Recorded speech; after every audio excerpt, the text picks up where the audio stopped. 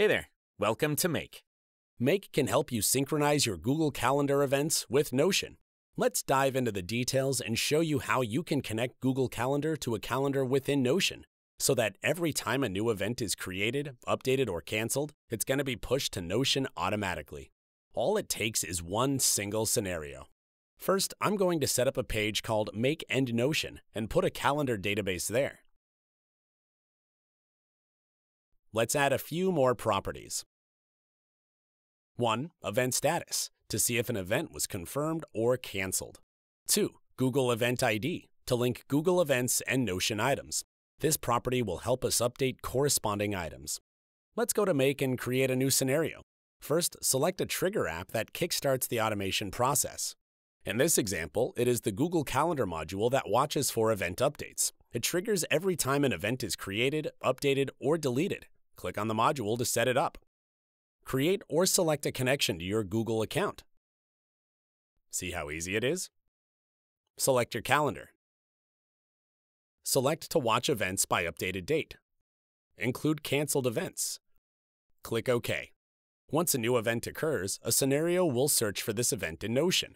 Depending if the event already exists or not, the scenario will either create a new event in Notion or update an existing one.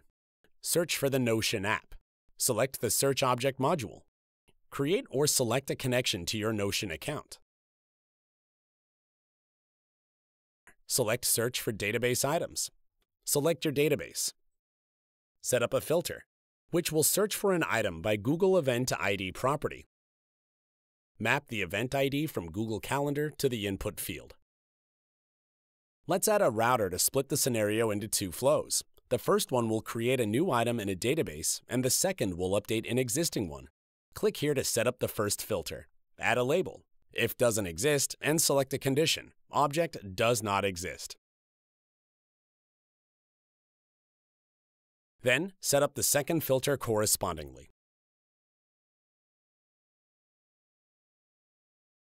Let's configure the Create a Database Item module. Select the connection. Select the database. Map corresponding data from Google Calendar to Notion fields. For the name, put Summary from Google Calendar. Map the status, event start and end, include the time, and map the event ID.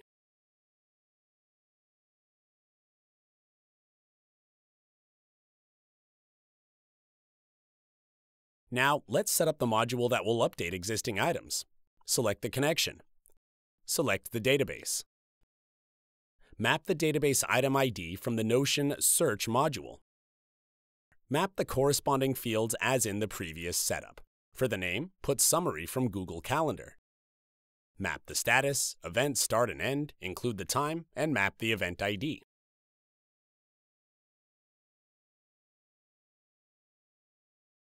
Now, let's see the automation in action. Go to Google Calendar and create a new event. You can manually execute the scenario by hitting this button here, and you can see the data moving quickly between the apps. A new item was successfully created in the Notion calendar. Let's move our event to another day and see what happens. Click to run the scenario once. And the timing has been updated. Cancel the event, and the status property of the item will be set to Canceled.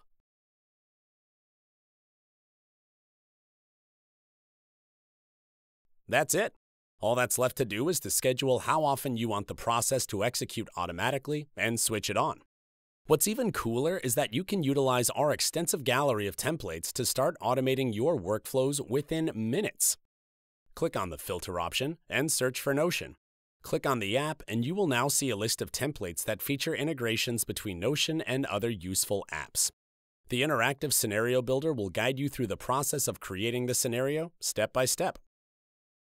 Sign up for a free Make account today, sync data between apps, and enjoy powerful automated workflows. Thank you for watching, and happy automating!